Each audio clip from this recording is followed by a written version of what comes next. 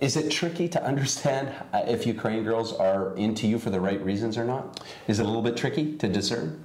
It's better to have somebody like a wingman, a coach, to help you along, that acts genuinely interested in helping you cut through all the BS.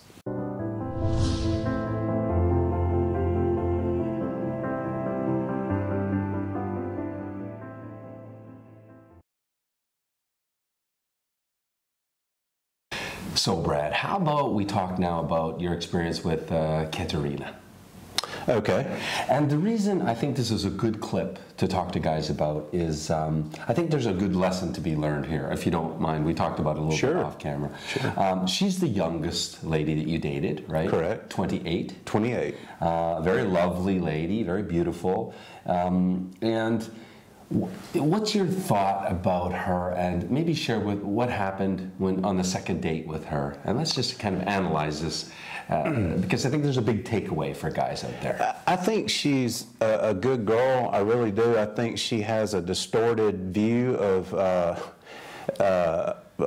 you know, Westerners or American men, maybe. I think deep down inside that she's an overall good girl. But on the second date, we went to I let her pick the restaurant, and our lunch ended up being $140. Right, and that's a bit dear. You know, it's a bit expensive. Well, it's for Ukraine. Much less, I mean, like, even America, I mean, I don't know of too many guys that would spend $140 on a lunch, especially on a second date, and these guys make pretty good money for America. Yeah, yeah. So why do you think, so a couple of lessons here is, guys, Ukrainian women, they are used to what Ukrainian men do. And Ukrainian men never let her choose the restaurant. They control the budget, number one. They say, okay, we're going here for dinner. They don't even ask her if that's okay. That's what they're used to here. I know in the West, we want to be gentlemen. In the West, we ask the lady, where would you like to go for dinner? Here, the women actually don't like that. They perceive that to be like, well, the guy can't even choose where we're going for dinner. How can he, you know, how can I entrust him with our future, with decisions, with the family, if he can't even decide where to go for dinner? That's what they're thinking here. It's the complete opposite. And so that's the one aspect of it that guys need to know. And the other thing is, then you open yourself up to be taken to $140 lunch. Yeah. And so there's two lessons in there for guys. So why do you think it was, if you think she's a good girl, why do you think it might be that she took you to such an expensive restaurant for lunch? She could have been testing me to see what my financial means are. That's what I think. Yeah. And you're spot on. She could be testing you, because some of these ladies have dated before, and let's be straight up and serious about this. There's two predominant reasons Ukrainian women good girls, come into our agency. One, the first that we look for is that we look for a girl that's sincere about wanting to settle down, have a family, and have a good husband. And what is that? What does a good husband mean to her? It means a strong man. It's number one if you ask Ukrainian women, what does a strong man mean? He can make decisions. He's reliable. She can trust him, but there's a big financial component to that. He can take care of her and the family because she wants to have kids, and you're looking at having children. I'd like to have another child. Right, yes. right. So that's a big component of it. So it can be a test, and often these ladies will test you if you allow them. Right, I did. Yeah. You know. So many takeaway lessons here.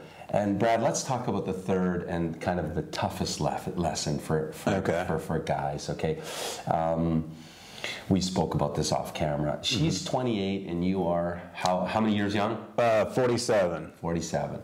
So we got a, you know, quite an age gap there, 19-year age gap. Right. And that's a bit outside what we call zone of success, 10 to 15 years here at Match Guarantee. And that's based on Tatiana's 16 years as one of the most successful private matchmakers in Ukraine. So she sees the relationships that end up in a good marriage and the ones that disintegrate over time. Two types of fishing here in Ukraine. There's catch and keep, and there's catch and release. Right. And I would put her in the category of, catch and release. You might be able to catch her, but your chance, just the way that, I guess the best way to say it is, your chances of keeping her, of taking this relationship to fruition and getting married and having a happy, long-term, sustained marriage, it's just higher risk. No, I can see why. Can see why? Yeah. So it all depends what you want as a client, right? If you want something to stand the test of time, then she's really high risk for you. Right. What do you think? What do you think I agree. about that? I agree. Yeah. He's a good coach. And so is Tatiana and all the ladies in the office. They're awesome coaches. Thanks, Brad. And because the tricky part of this journey that you're on is that you can have somebody like Katerina. It's possible. I've seen it. I've experienced it. And it can be real. It's possible. But you come here for a short time. You don't live here. If a person lives here, it's a very different situation because you have more time on your hands to test a relationship, to give that relationship the ground it really needs to nurture it and experience it fully, experience her fully. But you come for a short time, 10 days, 2 weeks. All right. And you've got to, you've got a big job on your hands, in terms of a short period of time. And then you've got to go home and test a relationship over the long distance phase, which is another difficult phase, after maybe a couple of dates. I think it's more difficult than coming over here. It's when you go back home to see if the spark, remains. Right, and let's put it in perspective. We're talking about a spark that has incubated for 2 dates, maybe 3 dates. Exactly. What's that?